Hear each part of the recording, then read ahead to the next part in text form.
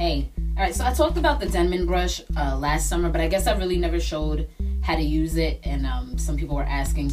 And I know it sounds like a silly question, but I guess there kind of is a technique to using it. I actually had to go and buy a whole new one because I have no idea what happened to my old one, because as you know, I really don't care for these things. But I actually found a good use for it. And I'll just show you that. So this is the packaging. I bought it from Sally's for like $7 or $8. This is really excessive. I don't know why it comes like this. But this is the brush. It's basically just these plastic bristles that don't have anything at the ends, and then this red rubber part here. This red part, I feel like, makes the biggest difference. So I was in the middle of doing my hair, and the only part that I care to use this brush for is the front, and I'll show you why. Now, the front of my hair has a really loose curl pattern, as I've said in many other videos. So it doesn't like match so well, but it, you know, it's there. However, you use this, just watch. You see already how it just starts shrinking up. And I don't like to go all the way to the root because then it shrinks all the way up. So I just go like halfway down and brush through. And it starts to curl up, and it continues to do so as it dries. It shrinks up more, and you get these really nice little spiral things here, and it matches more with, you know, my spirals on the side.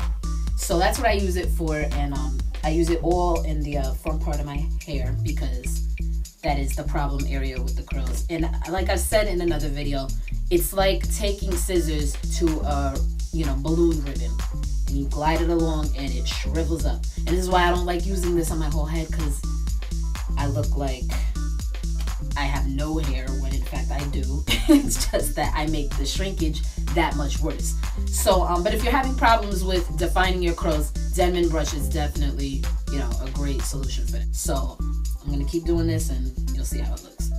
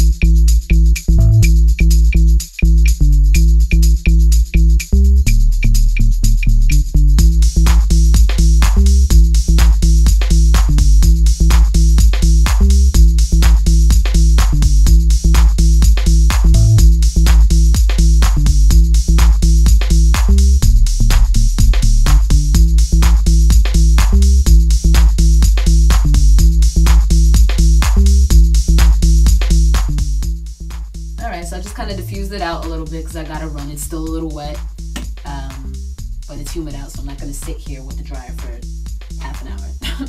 But you can see it, you know, like in the front, it definitely defines up more than it would have if I didn't use the Denmam brush. But you could also see the shrinkage, so it is a catch-22. But if you were looking for a solution for defined curls and for enhancing curls, I would definitely suggest the Denmam brush. Again, Sally's, I believe it was between $7 and $8. And that's it, guys. I'll see you soon. Bye.